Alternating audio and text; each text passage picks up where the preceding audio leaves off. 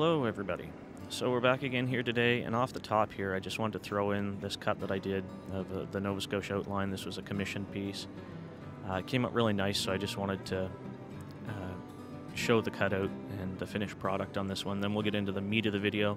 I'm going to be cutting out some more of those hummingbird feeder hangers, and I'm going to do a little bit more to explain some of my process and my setup and how I'm going about doing things. So you can just sit back, enjoy this cut for the first minute or two of this video, and then we'll get into the main portion.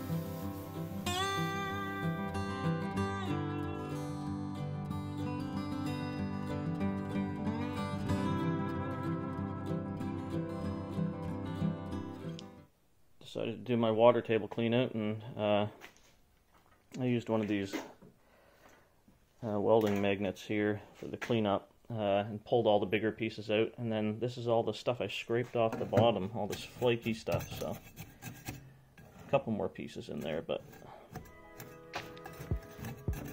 pulled all this flaky stuff out and scrape it up off the bottom with a putty knife, and in the garbage it'll go. So looks like the water table is doing its job and holding up quite well.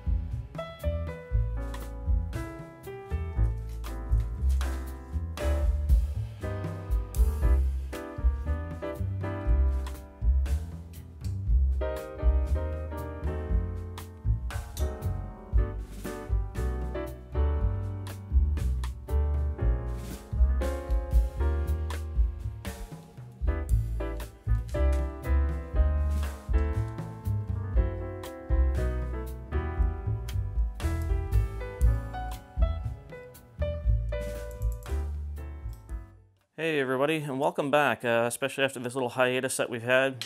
Things have been really busy for me, so I haven't had a chance to make or edit any videos. I've still got a bunch of other stuff filmed that I still want to release, but I'm down here tonight working on a little project, and I've got a couple more hummingbird feeder hangers that I'm going to cut out here. I'm doing it on 14 gauge, and I wanted a little bit more resolution to my cuts, and not so much sort of overlap or getting some of the burnouts. So I went from a 1mm nozzle. I've got a 0.9mm nozzle in there. I'm going to be cutting on 14 gauge. I've never cut this material with this nozzle before, so I'm just going to dial in some settings before I cut the actual pieces. And so I'm going to walk you through that. So as per my other video, I've drawn a rectangle here. It's 30mm long, about 12mm high. Put a corner radius in. Let's just take a look at that here. So, get that selected. Let's try that. Yeah, corner radius is 6. Yeah, height is 12. I'm not going to bother saving it. I set my tune up. I'm going to start, so I'm going to be cutting at 35 amps, 70 psi on the Everlast. I'm going to start out at 1800. Everything else are my stock settings. Pierce, I tend to run that a little bit higher if I can, just to keep my nozzles from getting fouled up. I find anything over 3.5, even up to 1/8 inch works really well. Probably on the piece when I go to cut it, that'll be dropped down to about 3 millimeters. Just because my lead-ins are very, very short so that I can cut some of the finer features. But anyway, we're going to give this a shot right here, and we're going to see how the edge quality comes out and whether I need to go up or down on my speed. So here we go.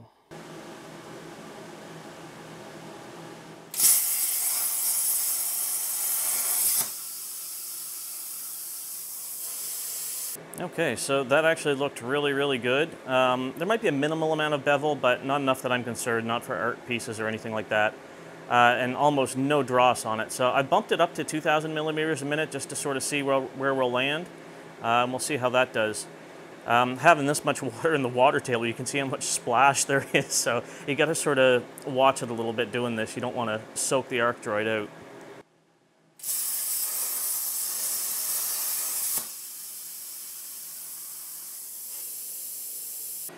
Okay, so 2000's a little bit quick, so I'm going to stick with around 1800. I might be able to go down to 1700, might give me a little nicer cut, but there's almost no dross, and it looks pretty good. There's a little bit of bevel on the corners, but I think it's an acceptable amount, so I think 1800 is going to be it for the 0.9 nozzle at 35 amps.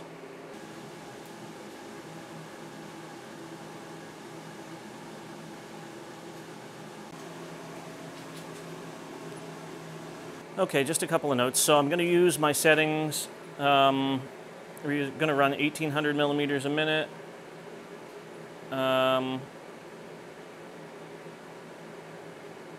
I'm probably going to put down to 12 because there's not a lot of drops that I'm going to have that are big, so that should be okay. You can see everything else I've got there, exactly the same as my test cut. So the way that I've set this up, I've got a left version of this, and then I've got a right version, which is flipped 180 degrees, because it just works out that on my sheet of material here, I can get 2 of these in that space up there. So basically with this 24 by 48 sheet of 14 gauge, I can cut 2 there, then I can set the machine up, slice a straight slice across to re-square an edge, and then continue on down and get a bunch of these out of a single sheet. So that's how I go about maximizing my use of material. I'll actually lay it out in Fusion 360 once I have something modeled up. I'll just duplicate the model and size it out and see how many I can get in on a sheet. And then I'll make the piece a little bit smaller or a little bit larger depending on what is going to most economically use up my material. If I'm going to do something like this that I'm going to make a bunch of and sell for a really reasonable price, I'd rather sort of set it up so that I can get the most out of my sheet. I know exactly what my costs are, and that way at the end I can assess whether it's worth it to do this or not. So anyway, so when you're setting these up, you just use the same origin point. So all I have to do when I'm ready to cut the next one, and I split these up into 2 files just because it's easier to deal with, especially on the Arcdroid. So after I cut this one out, I can just load the left-hand file. My 0 point stays the same, and I can cut that one right after this one's done. So I think that's it. I've got torch height control enabled. We'll see how that works out. And yeah, let's get on to the cut.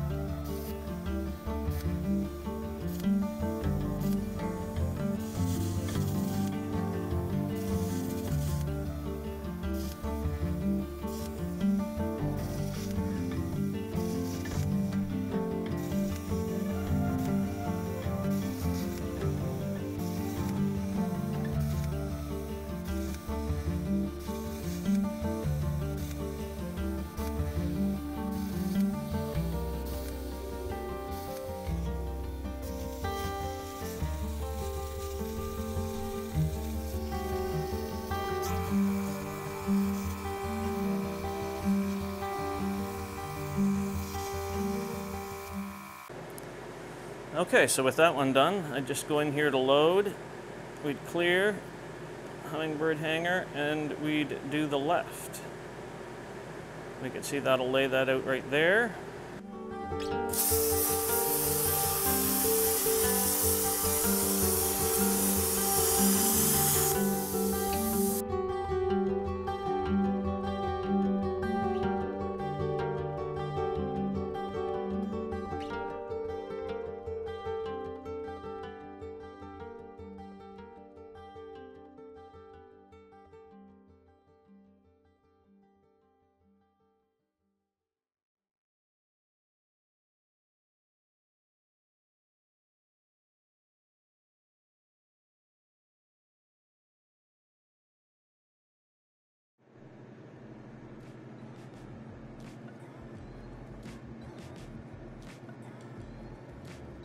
Alright, that's going to be it for today, folks. I've got a little bit more from this cut session and some explanation of my laser alignment setup you saw me use very briefly there. I'm going to do that in another video because this one's already long enough. So if you enjoyed this video, please like and subscribe, and we'll see y'all next time.